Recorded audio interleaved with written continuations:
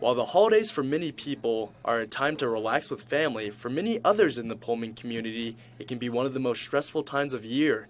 It is estimated that 1 in 5 families struggle to put food on the table. Fortunately, the Community Action Center of Pullman attempts to reduce that need.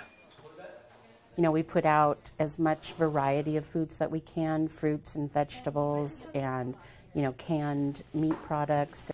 And then we also distribute the commodities to families, which is, cereals, and we get chicken from them a lot and a lot of frozen fruits and vegetables. With donations flowing in, the food bank can often feel understaffed.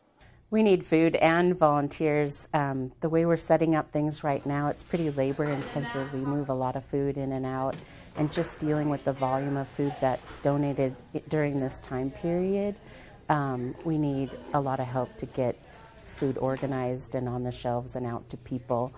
Despite how busy they are, staff still find enjoyment in serving the community. Being able to make a difference and seeing the relief on people's faces when you're either able to help them with food or help them keep their power on, there's just a sense of satisfaction to know that you can help people. While the holiday season may be the busiest, the Community Action Center still wants to remind folks they need donations year-round. For Murrow News 8 with videographer David Palmer, I'm Brady Wakayama.